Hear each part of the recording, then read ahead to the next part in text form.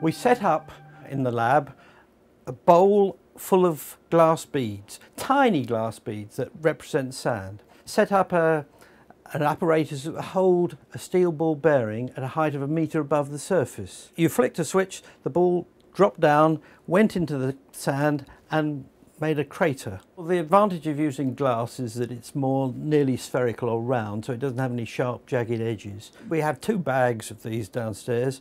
One is the diameter of a typical bead is about 1/10 of a millimetre. The other one is 0.6 of a millimetre, which you can imagine because you can see it on a ruler. So that's actually quite a coarse grain. So there's a substantial difference between these two. This is the fine powder, the 0.1 millimetre beads. You can see it falling down as if it were a waterfall into the tiny bowl, and we do this slowly so that the bowl underneath gets a layer which is as gently created as possible. It turns out that air has a big effect, and we want to trap the air as much as possible. If you don't do it this way, if you stamp it down, the whole effect disappears. Right, this is the bed of the 0.1, and here comes the little ball bashing into it, and you get a nice crown appearing, as you might expect. And then after this crown dies away, a plume appears in the centre of the screen, rising up higher and higher and higher. And then that plume seems to break into little bits and fall down. So you get a secondary effect of a jet, a plume coming out of this cloud, which appears as you look in sideways.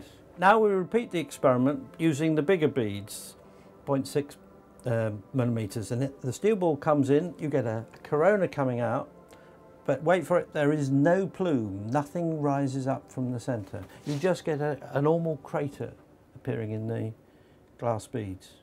Now we're using the finer grain particles, and the sphere comes down and bashes in, and you can see it more or less from a top view, and it digs a hole, blows out a ring-shaped thing, and the plume rises from the centre, goes up, goes up, goes up. So you've got a crater, a circular crater formed, and now as the plume falls down you get a little dimple or pimple or whatever you would like to call it. Now we're looking at the same experiment for the larger glass spheres, and down comes the sphere, creates a crater, a hole in the middle, and now you can see that there is a slight dimple or pimple in the middle, but nothing came up as a plume. So it's almost the same, creating a very nice crater, but the plume has almost disappeared. The bed of sand is full of air.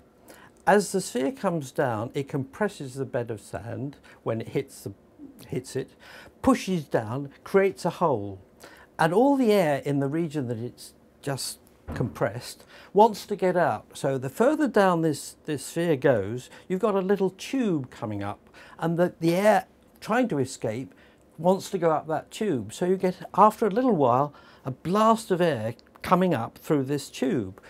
Sand can fall into this tube from the sides, and it gets carried away with the wind that's blowing upwards. So if these particles are tiny, they get swept up by this gust of wind. If the particles are heavy, they don't get swept along so easily, and that's the reason why they don't really blow up. You can see a little bit because they might have been blown up a tiny amount, but they don't go way up into the air. So the finer the particles are, the more they're going to get carried up by this blast of air. Where did that air come from? Was that the air that was between the part, like, under the bowl now? Yes, directly under the ball, because as it comes down it pushes and pushes these particles together and compresses them, and that air wants to escape somehow. And the only place it can go is up. It can go sideways, but you do get this jet. What's causing this is the air. And the proof of that is the experiment was set up by a group led by Jaeger in Chicago, a very respected group, and they decided to do it in a completely sealed container. So the bowl is in the container, the ball is in the container, and it's cut off from the rest of the world, and they could pump out the air. When the air is there, the effect is present. By reducing the pressure of the air sufficiently, they can make the effect go away.